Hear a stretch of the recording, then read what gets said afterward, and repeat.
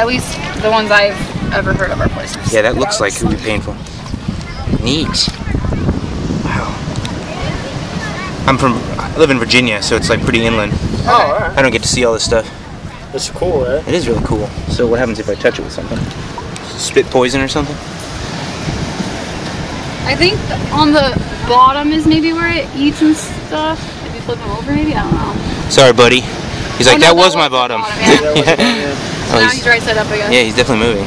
Tide will take him in a little bit. Now he looks angry. No, he does look angry. Do they have eyes, or what are they? Do they what? Do they have eyes? How do they locate prey? He probably just drifts into it like everything else over here. Or stuff like There's a slightly bigger stuck crab. on it than it. I don't know. Are you dead? Yeah, it's done seeing. Caught my finger and I don't know what on.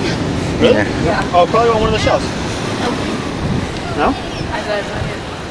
I don't know, dude. If you cut it on the... Yeah, there's... Don't step on this thing. There's what? Yeah, right? I'm gonna put him back in like between rocks and all. Good idea.